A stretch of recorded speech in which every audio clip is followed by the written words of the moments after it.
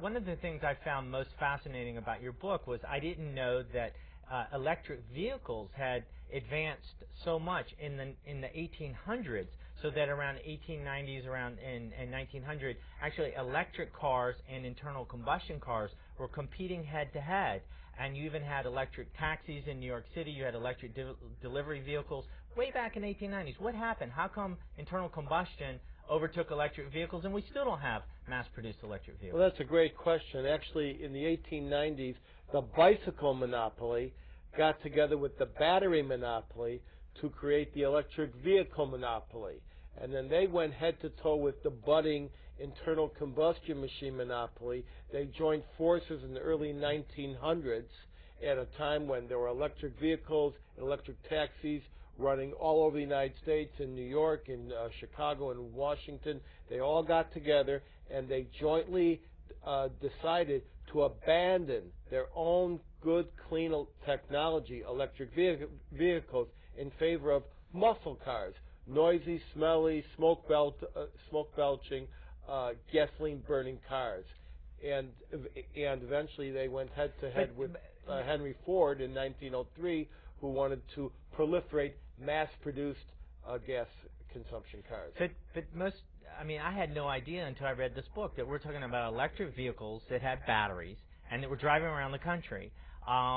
And even regenerative braking. Now, my Toyota Prius, you know, I think I have a fancy car. I tell my friends, I explain to them that when I brake, the engine's actually creating electricity. It's going into the battery. But this whole concept of regenerative braking and electric batteries and all that, a century old, more than a century old. And it's more than that. General Electric had the Electrant, which was supposed to be like a parking meter. You would just park your car and you would plug in when you went shopping.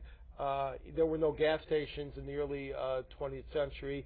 The electric vehicles would merely go over a bay, swap out the battery in about 40 seconds instead of filling up a tank of gas. There were overnight electrical stalls. Actually, what happened was in 1914, and this is the swing year, after Henry Ford had won the battle against the internal combustion monopoly to sell cheap gasoline cars. He realized that he had won the battle, but he had lost the war. And he and Thomas Edison got together and decided to return this country to electric vehicles with an electric Model T.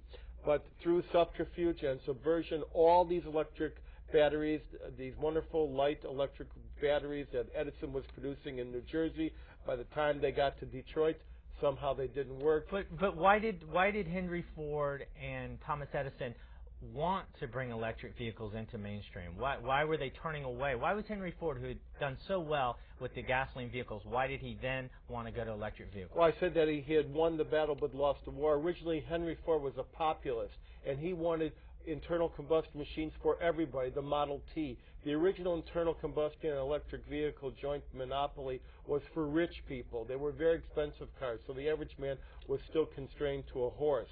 When finally Henry Ford won this war, he realized that the entire nation was being polluted, not just along the train tracks, not just along the chimneys, but in every barn, in every stable, in every street.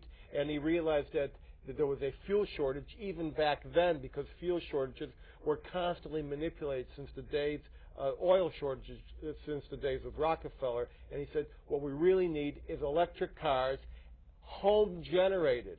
So they would run off of wind turbines and solar right in your own backyard, not on the electric grid.